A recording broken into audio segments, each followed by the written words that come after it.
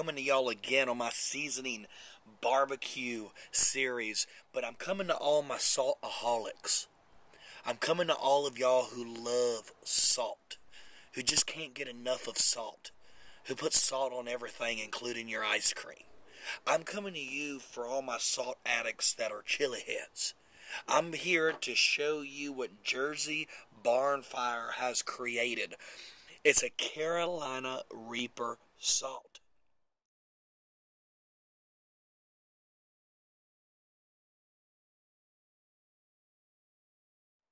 Want to talk about salt in your product and adding heat to it?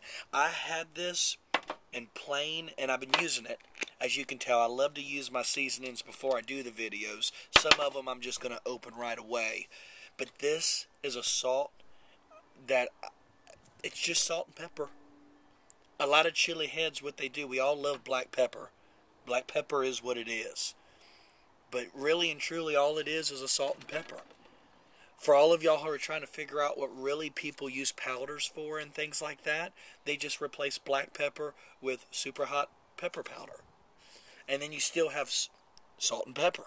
Let me show you what this says. It says, our mission is simply to make the best tasting locally produced and sourced food products. We are locally grown and produced whenever available. Our salsas and seasonings enhance the food you will eat without covering its flavor. Fiery, deep, flavorful heat. This packs a punch, guys. You know, this is the world's hottest pepper. It's made with the Carolina Reaper. I love how it's pink from all the powder. It says here, you can go to jerseybarnfire.com, jerseybarnfire.com. Check them out, dude. They got some great sauces. Most importantly, this is so universal for any chili head. You know, people ask how you want to gain your tolerance. It's just adding little things like this that just will help you build from your jalapeno to your habanero stage. Just start working yourself up slowly and surely. Let me see here. It says, here's what it's made of. Pink Himalayan sea salt, Carolina Reaper mash, which is Carolina Reaper peppers, and vinegar.